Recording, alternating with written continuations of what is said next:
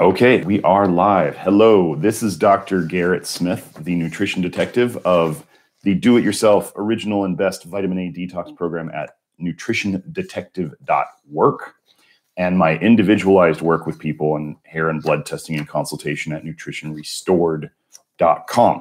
Today, I wanted to go over a testimonial from someone who is doing just the DIY, the do-it-yourself vitamin A detox program, and their testimonial after 1 year of being on the program and doing their version of it. Some people have tried to say what I do is a protocol, and it's absolutely not a protocol. Some people want a simple, just you follow this recipe, you put in these ingredients, and you bake it, and you get this result. That is not how this works. People are people are sick from the same things, but they also have very, very different ways that they get sick due to genetics, due to their own toxicity exposures, due to their own nutrient deficiencies. And so we have very, very different presentations from the same general problems. And this is one thing that people don't always understand about the whole genetic component and the nutrition and the toxicity status. So anyway, this person was not working with me, and they wrote this testimonial. I thought it was great. They inject a lot of their own thoughts and ideas in here, and I'm okay with that. I figure stuff out by hearing stuff like this and then integrating it into what I already know, and then we come up with new ideas and new approaches. But anyway, what I wanted to say is this person, when you read what he's doing, he is not doing my protocol. He is following the principles in the program. Principles, not protocol. Anybody who tries to give you a protocol and say that this is the way that everybody gets fixed. No. Everybody, just like every car is, a different make and model and it has different things wrong with it, you have to, the person, when I work with people, even on an individual basis or people doing the program, this gentleman's going to talk about his mistakes that he made, which I warn people about a lot in the program. Don't do this. Don't go too crazy on this, or you're going to have a problem if you push too hard. Most people do it. It's a normal human thing. And then they end up realizing why I said not to do that. So anyway, we'll go over his improvements, his mistakes, some of his ideas. I'm just going to read the testimonial as it is. I'm not going to interject. Here we go.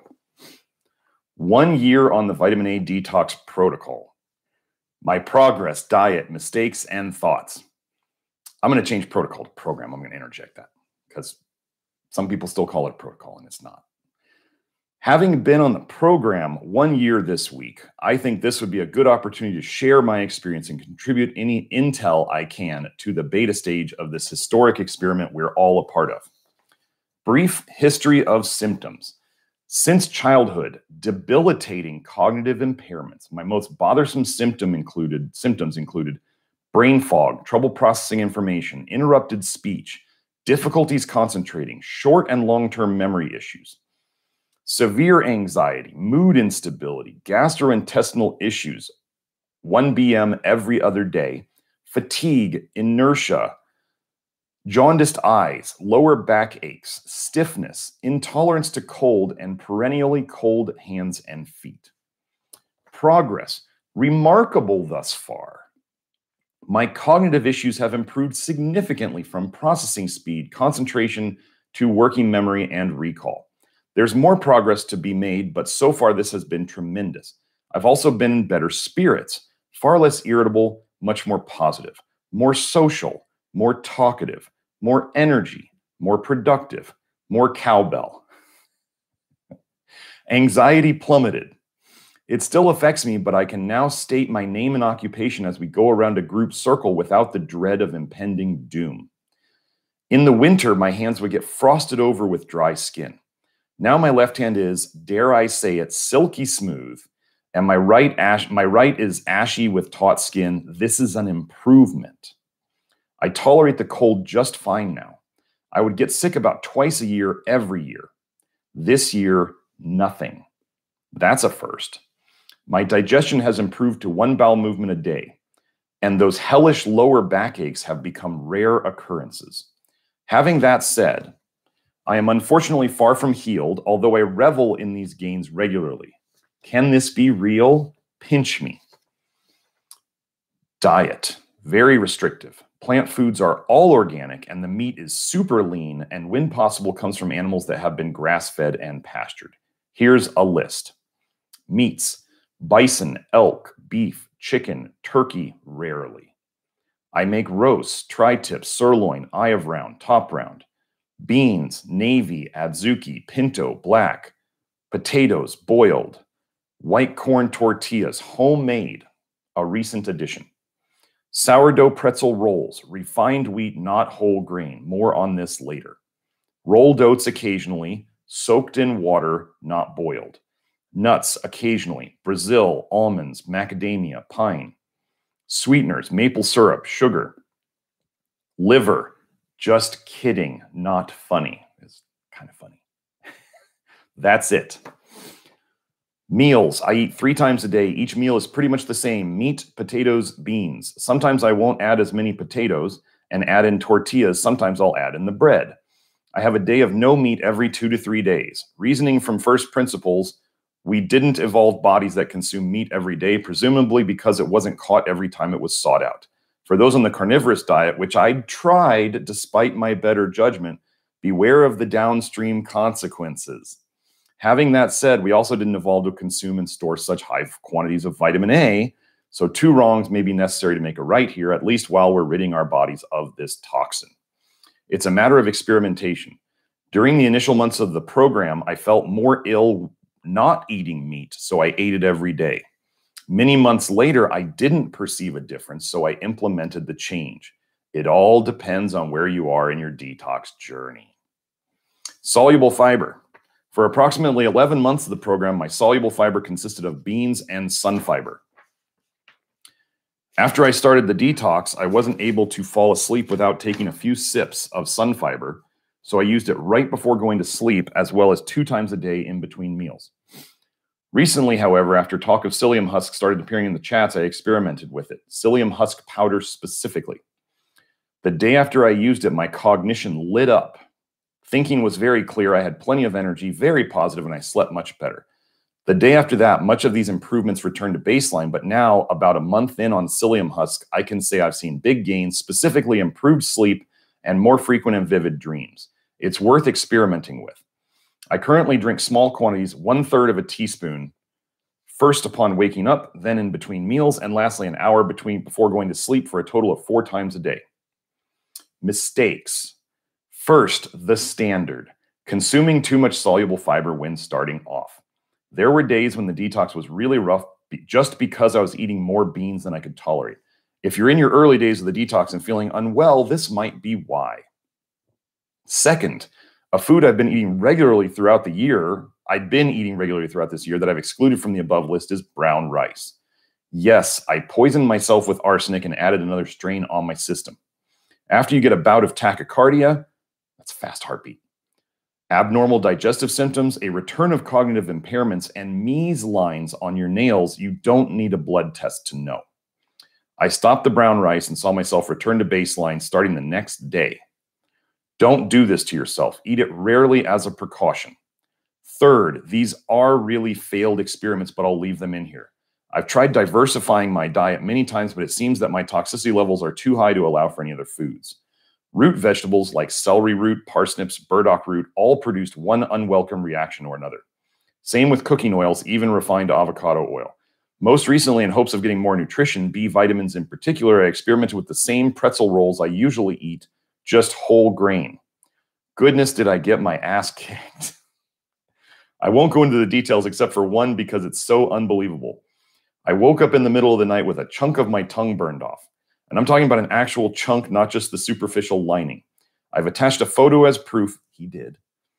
Otherwise, you'd call me crazy. There was a post some weeks ago about someone who had a hole in their sock, suspecting it was burned out by vitamin A. Well, strange things are happening, that's for sure. Thoughts. Ridding our bodies of vitamin A safely and efficiently is our goal. A silent co-traveler of this goal that I think we should also be mindful of is healing. This may seem self-evident, and to a large extent, this process is already taking place without our intervention. But I've noticed that any missteps in my diet is when I eat a tongue-eating whole wheat pretzel roll, for example, produces very similar reactions every time. A crawling sensation in my left calf, pressure in my brain's right hemisphere, cognitive issues, probably related, GI issues, and a dry right hand. Others here likely have their own version of this. The point is, if your toxicity levels have been very high for very long, it suggests that the damage is localized and severe, almost as if vitamin A had carved out tunnels in specific parts of the body. This in itself deserves attention, and so as part of my larger journey, I plan on doing a 10-day water fast at least. In people whose bodies have been decimated by this poison, fasting may be an appropriate, maybe even necessary intervention in order to heal deeply, especially those areas that are otherwise in regular use, like the gut.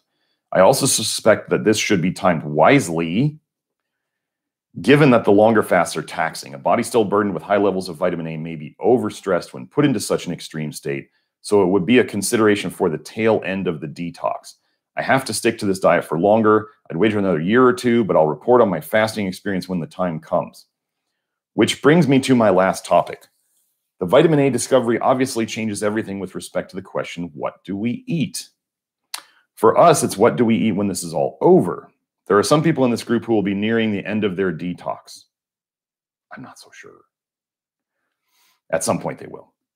Some may choose not to stray too far from what they've been eating on this protocol, while others may want to venture out. I, for one, have my reservations about eating grains in the long term, for example, despite them, the refined them, being the only carbs I tolerate other than potatoes. Modernity has mistaken an adaptive event that merely conferred survivability onto some of our ancestors for a natural diet. What helps you survive may not help you thrive. Root vegetables, on the other hand, appear to be a more likely candidate for a staple carb food. After all, we have to question our innate hankering for carb-based foods in general. They're not arbitrary. Why is the pull so strong? Was it an incentive to seek them out when finding them was hard to do? Like when they were in the ground?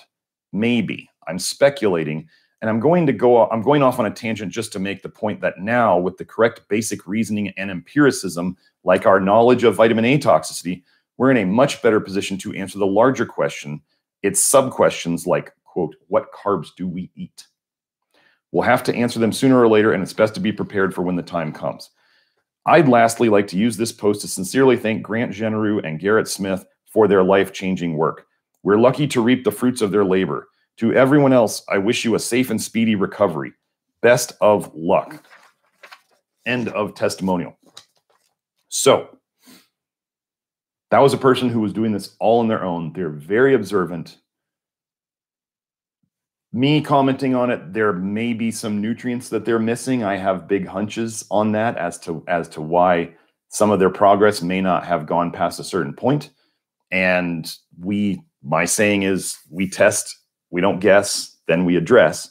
And that's what I would do in this situation. But this person is doing very, very well on their own. They are being observant of their reactions to things. They are changing course as they need to. Stop. People who are doing the vitamin A detox watching me, stop eating brown rice. And for those of you who are eating white rice, if you have to, because it's the only carb you tolerate, go ahead and do that. But just know there is arsenic in all rice out there. All of it. I see it on hair tests all the time. I can tell how much rice you eat based on a hair test. Don't eat American rice. It's all full of arsenic. I probably wouldn't eat Chinese rice either. Find other places. Find your rice from other places. But still, rice, people talk about the tea plant sucking up fluoride from the ground. It's just good at that. Well, rice is great at sucking up arsenic from the ground, wherever it's grown. So if there's what they do in the US is they used to have cotton fields, and they sprayed those cotton fields with arsenic compounds. And those arsenic compounds went into the soil. And then we started growing later rice on those old cotton fields. And this is why all the American rice is so toxic in arsenic. I've had clients who have done testing on their own and said that the American white rice actually raised their arsenic levels more than the American brown rice did, which shouldn't happen, but it does. Just like all the fish and shellfish you eat these days, I don't care where you get it from, it has mercury in it. I don't care where you get it from. I can tell on a hair test. If you're eating rice, you're getting more arsenic than you need, than you want. So anyway, that was just one observation in here. The 10-day fasting thing, he'll do that on his own. He'll let us know how it goes. I have my hunches on that, and I'll get to some of that in the vitamin A detox program. But anyway, hope you all enjoyed this. For those of you who are out there already kind of doing your version of the vitamin A detox program, hope you all benefit from this. If you're doing something like kind of like Grant Generou's thing, hope you get some benefit out of this. For those of you who are considering it, this is one person's approach. This person obviously had lots of health issues when they start, which usually means at the start they're going to have to be much more restrictive because they're reactive to more things.